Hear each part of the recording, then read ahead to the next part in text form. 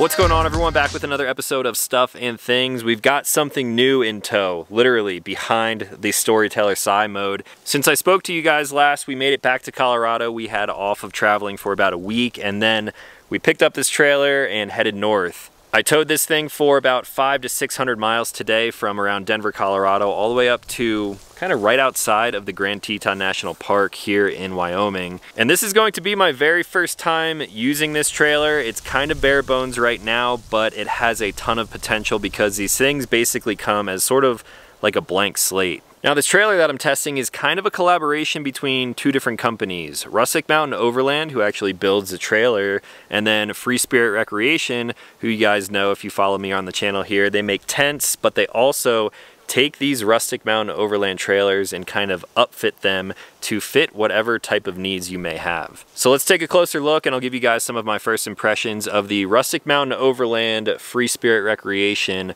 Patrol XCT.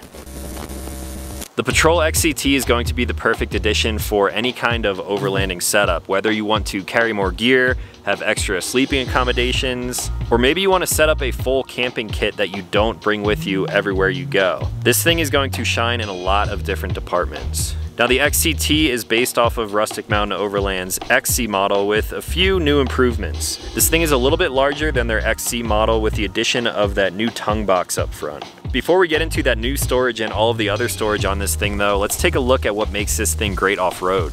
Up towards the front of the trailer, I have this thing connected to my Sprinter van with a lock and roll hitch. This thing has crazy amounts of articulation, and while we haven't been wheeling like crazy to get up to the spot that we're at today, the articulation that this hitch setup has gives you great approach and departure angles, and I really don't even notice that the trailer is behind the van.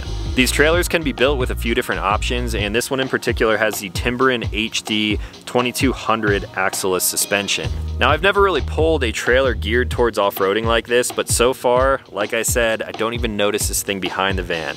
With that Timberin suspension and the hitch, which can basically do like a full 360, the van flexes as it needs to, and then the trailer just kind of does its own thing back there. And it's actually kind of interesting to watch this thing as we drive down a trail. Now, the Patrol typically would come with a 31-inch all-terrain tire on a 15-inch wheel. However, I knew I was going to set this thing up to be pulled behind my Storyteller, so of course I had to start the modifications already. To match the side mode, I of course went with the Alvan's Talon wheels, which are really rated for Sprinter vans, heavy loads, and all sorts of off-roading capabilities. It has two different valves in it, which I also included the Apex valves into, and these are wrapped in the Toyo Tires Open Country RT Trails. Same size, same everything as you guys have seen on my van. Is this wheel and tire setup a little bit overkill? Yes, I think it might be, but that's kind of what we're going for here. So we've got the lock and roll hitch, the Timberin suspension, the Owl wheels and Toyo tires. And these trailers as they sit stock are just a little bit over 1,000 pounds, which makes pulling a trailer like this with basically any vehicle very easy. You could pull this behind a Tacoma, a 4Runner, a Jeep. There are so many options of things you could do with a trailer like this, and also you're not really limited on what type of vehicle is going to be pulling this thing. Now let's talk about the actual storage on this trailer. Up front, this does have the addition of the tongue box over the standard XC, and the dimensions of this box up front is going to be perfect for an addition of a fridge slide out in the future. I have a bunch of different ideas of how I'm going to kind of build this thing out over the next couple of weeks and months, and I'm gonna sum all of those up a little bit later. So back from the tongue box, we're getting into the main storage of this trailer. On the very back of the trailer, we do have some nice bright LED lights. This is using a 4-pin connector, and it works perfectly with basically anything that you're towing it with. And then down below, you will also notice there is a hitch receiver there, so you could throw a bike rack on the back and bring mountain bikes with on your journey if they don't fit inside the massive storage area. Speaking of that storage area, you of course have sort of like a tailgate in the back, which does lock. I'm just using a simple combination padlock on here, but you could get pretty crafty with how you keep this thing secure. So that door just swings open and you have really quick access to your gear. But one of the coolest things about this trailer is how the whole top system actually opens. We have two latches on the left side of the trailer, and if we pop these open, the whole thing articulates up with the rack, all of your storage on top, and even a rooftop tent. Now these struts are super strong, so if you don't have a tent on top or a lot of gear in your boxes, it's going to be possibly a little bit tough to close. But with this current setup that you see here, it really doesn't take all that much effort to close it up. Now with the top of the trailer opening up to the side like that, it kind of acts as like a truck bed. You can just reach over the side, pull out chairs or whatever gear you have in there. It just makes accessing the gear a heck of a lot easier than pulling it through the back tailgate. Now let's talk about what's actually on top of this thing, because this is where Rustic Mountain and Free Spirit kind of teamed up to make this Patrol XCT exactly how you see it here. Now you can order a base trailer directly through RMO. However, if you want to add a little bit more flair to it, have some more functionality, useful space, and things like this glorious huge rooftop tent on there, then you can actually place an order for a trailer like this directly through Free Spirit Recreation. So Free Spirit takes this off-road trailer and starts by upfitting it with one of the coolest racks that I've seen on the market. I have not tested one before, but I am very thankful that I'm able to test this thing out now. We've got a full rack here from Lightner. This is the same rack system that you may see on trucks out there. It's really essentially a truck bed rack, but it has a ton of cool functionality. The rack is relatively lightweight, it's all machined out of aluminum, and what's cool about it is that it's modular, and that's exactly what I'm looking for when setting up a trailer like this. You'll notice on the left side of the trailer here we have a large Lightner box, and then on the other side we've added a few more things just so I can kind of show you guys what's possible. We have a smaller box towards the front, which is housing a really packed out first aid kit, which is pretty neat. In the middle we have a molly panel, which is going to be good for mounting fire extinguishers, max tracks, roto packs, jerry cans, extra fuel, basically whatever you would put onto a molly panel. And then in the very back we have a pressurized water system for Lightner, and all of this stuff bolts up to the rack super easily. They have a ton of other accessories out there too. So after using this trailer for the next week or so, I'm really going to kind of fine tune it and make a decision on what I want to do as far as the Lightner accessories go. And then last but not least, bumping up to the top, we of course have a huge tent, one of the biggest tents coming from Free Spirit Recreation. This is the brand new High Country V2 King. This is a king size bed inside of this tent, and as long as the weather stays how it is right now, I think we might actually sleep in there tonight. Now I'm gonna bring you guys a little bit of a first person view here so you can kind of see what it would be like to interact with a system like this. Let's start right here with the hitch setup. You can kind of see how this thing articulates. If you really want to see how this thing performs off-road, you'll have to check back on the channel here in a few days when I'm using this thing off-road. But so far the setup has been pretty simple and it fits just perfectly with this backwoods bumper. I did have to get a little adapter down here, that way all of the lights work, but it takes just about a minute to connect or disconnect the trailer from the vehicle. Now over here we have the arc jack system, which is very easy to operate. You just swing it down, and then you'll notice that the handle is actually removable. So I'm storing that in my owl box right over here. It's just a magnetic handle that pops into place like that, and then when you don't need it, take it off and store it. You can store it in the trailer, but since my owl box is right here, that's where it's living for now. Now just in front of the tongue box here, you have this panel which would actually work for probably like a bike rack. I think I might try to do something like that in the future, or extra fuel cans, other camping gear that you can kind of strap down here as long as it's secure. And then on top of the front tongue box here, you have this little lip that kind of runs around the top of it. I think this would be a pretty good spot for maybe a solar panel. As you're driving around, you could put a battery system inside of this tongue box. I've got some ideas, and I guess we can kind of talk about it as I go around. It would be super awesome to put a bike rack up here. I'm not sure how it would work with the other gear on the back of my van, but I do of course want to have most of the weight towards the front. So then right here, solar panel would be pretty cool. I don't really have the need to store anything on top of here because of the Free Spirit Lightner setup.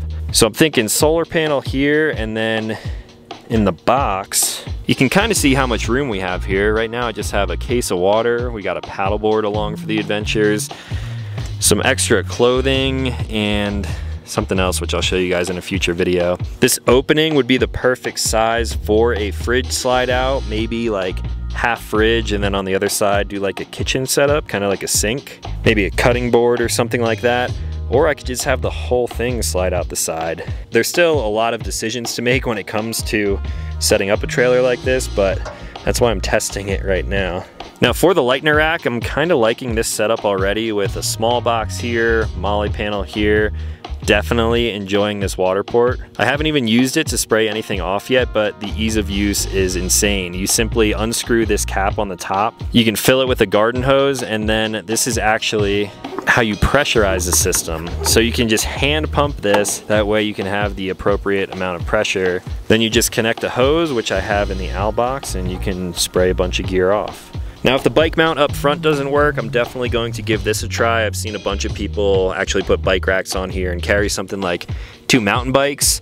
I thought about throwing my motorcycle carrier and my Sur-On on here. However, the trailer is kind of empty right now, so I didn't want to have a ton of weight towards the back. I'm going to cross that bridge in the future. Now, if we pop open this tailgate here, so many things come to mind when I look in here. I have absolutely no idea what I would do with this much room, but of course I could treat it kind of like a truck bed. I could throw my Roam boxes in here. You could even build a giant slide out. You could do a massive kitchen setup that goes from the front of the trailer, and it would probably come out to about here. For now, I just have my Dometic chairs and the ladder and support poles for the Free Spirit tent in here. And of course, I do have the Inhabit designed floor mats in here, which go perfectly with the Inhabit mats inside of the van. Inhabit has been adapting their products for basically everything that I've seen in the overlanding world recently, so it's really cool that they were able to make one of these for these trailers. That way when I'm throwing dirty gear in here, I can simply pull that out, brush it off, spray it off with a hose, and then throw it back in, and it should keep the trailer looking pretty fresh like it is right now. Now, coming around to this side, I didn't even mention, but all of these Lightner boxes lock, of course, so they're keyed depending on however many boxes you have. Right now, nothing in here, but this would be perfect for recovery gear, extra camping lanterns, chairs. I mean, the possibilities are so endless. Like I mentioned, this thing is like a blank slate, and I really have to figure out what I'm going to do with all of this room. The van already has a ton of room, so now I have all this extra space, and I'm thinking I'm gonna kind of set this thing up as like a guest house for the van. Now, before we lose too much sunlight here, let's check out this new High Country V2 King and see how easy it is to set up. I honestly don't know because I've never really camped with this tent before, but tonight may be the first night. We're starting with the ladder, which I was keeping inside of the trailer.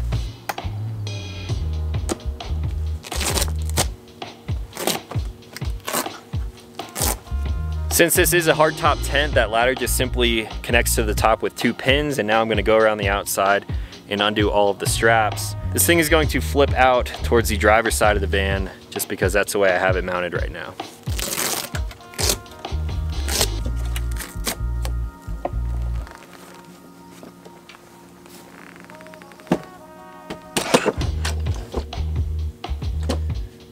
Now, this thing is already absolutely insane. It is huge. We're talking family of 4, maybe even 5. Since you can sleep so many people up here, we also have some extra support poles, which just screw into the bottom. Let's take a closer look at this absolute unit of a tent. High Country V2 King. Originally, I thought, I like the Lightner rack. I like the Lightner boxes and everything. And if I ran something like the Free Spirit Evo, it would be a super easy setup, just pop straight up, and then I could do a 270 awning. But with a tent like this, on a trailer like this, the side of the tent kind of acts as an awning. So if we get some weather and it rains, you can just kind of huddle under here. You could also throw a kitchen setup in here, maybe a little burner. You could cook on this little fender right here. It kind of acts as like a table. You could easily fit like probably 4 chairs in here. And you can just sit back, relax, have a little bit of shelter from the rain. This is pretty cool, I'm not gonna lie. Now, I'm getting absolutely destroyed by mosquitoes and bugs right now, so let's climb inside of this tent and check it out. I'm gonna climb in quick and close it up so the bugs hopefully don't get in. I'm just gonna try to prop my camera up in the corner here so you guys can kind of get an idea of how big this freaking tent is. All the way over here in the corner. I could sleep so stretched out. You could sleep 1, 2, 3, and 4 people, full-grown adults in this thing. easily, like super easily. Now looking around the tent, there are a few things that I'm noticing. One, this is not an air core mattress, but it is an improved kind of like memory foam feeling mattress, and it feels really comfortable as of right now. I think in the future, an air core mattress would probably come to the high country, but don't quote me on that for sure. Now everywhere you look, you will see tri-layer, which means this thing will be good even in some cooler climates. You have vents all over the place. I mean, reviewing this tent would take probably 30 minutes in itself. Now coming over to the windows here, we kind of have this like clear plastic type of material, and that's actually connected to the rainfly on the outside. So it's gonna be great in cooler temperatures. That's kind of what Free Spirit is known for. But if you're taking this thing out into the desert, you can take off these windows because they are connected to the rainfly entirely. And then this would just be like a huge open rooftop tent with these massive windows all around by the entrance at the door, 2 side windows, 1 towards the rear. There would be so much airflow in this thing. I mean, look.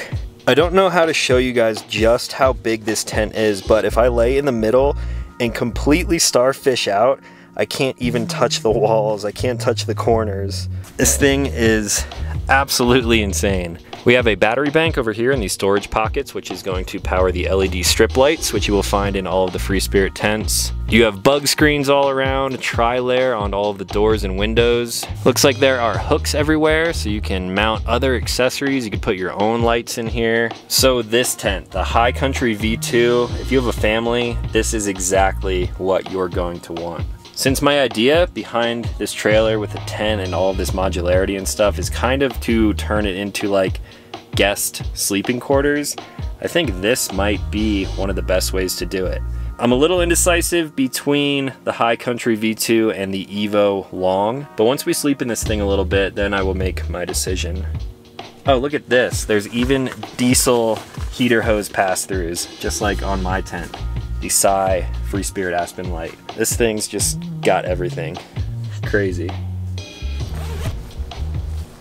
So now for some of my quick final thoughts with the RMO Patrol XCT. The collaboration between RMO and Free Spirit with the Lightner rack and the Free Spirit tent on top. To be completely honest with you guys, when I had the chance to actually take this thing out and test it, I thought to myself, what the heck am I going to do with this thing? I already have plenty of room in my Storyteller. I really don't travel with a ton of gear, so what would I really do with this thing? Towing it around is really no problem. With that lock and roll hitch, this thing feels like absolutely nothing off-road. The Timberin suspension, the Owl wheels, Toyo tires. One cool thing about running the same tires as my van is that I have a spare on the back, so I don't have to carry an extra spare with the trailer. This thing tows great, and I don't even really realize that it's there, so it's not a huge deal for me to bring it with on some future adventures. If I'm ever going out, tackling a lot of Type 2 fun, whatever that may be, mountain biking, dirt biking, paddleboarding, or just having a lot of extra camping gear, this is going to be kind of like a gear hauler. Now, the more I use this thing and figure out what I like and don't like, I think I'm going to end up setting this thing up into like a multi-purpose type of rig. Because it is a blank slate right now, the possibilities are kind of endless. So for the most part, I'll probably keep it kind of empty and use it as like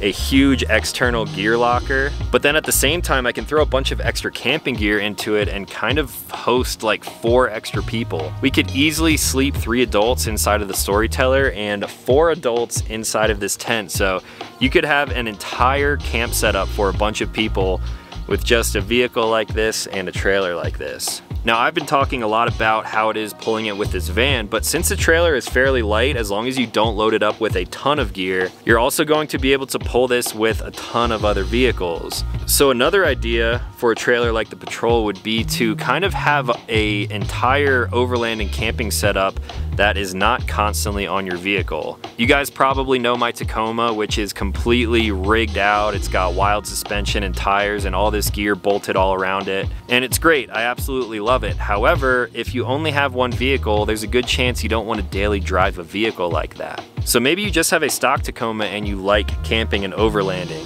You could park this thing on the side of your house, it would easily fit inside of a garage, and then you could drive your truck like normal, but on the weekends if you want to get out up into the mountains and into places like this, you hook up your trailer and you have everything with you ready to go. You could leave it packed 24/7 and just hook up and hit the hills whenever you want to. So there's a lot of use cases for this thing that I didn't really think about until I started pulling this thing around and we began using it. So like I said, these are just my first impressions with this new trailer, and if you guys have any ideas of what you think I should do with it, let me know in the comments down below. I have a lot of days of testing with this thing coming up, so I'm gonna kind of fine tune things, and then once we make it back to Colorado, I'm gonna go pay Free Spirit a visit, and then we'll probably tweak some things. I'm thinking we're going to do a fridge slide, maybe a battery system and solar up front. This tent so far is super impressive. We will see how it is sleeping with just 2 people in there. Maybe I'll swap that out. I think it would be really cool to do an Evo with a 270 awning. I would of course pack all the Lightner boxes with a bunch of gear, and if you guys enjoyed this video, then maybe I will make some more trailer related content in the future, so